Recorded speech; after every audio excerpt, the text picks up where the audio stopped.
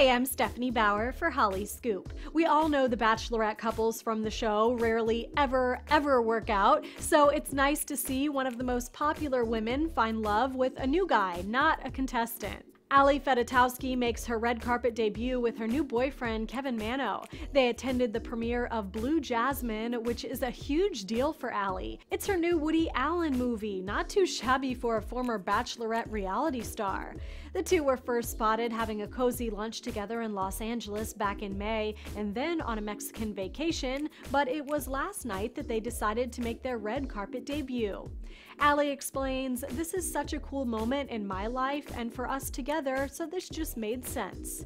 Alright, so how did these two meet? Allie tells E! News they were introduced through a producer on her travel show First Look.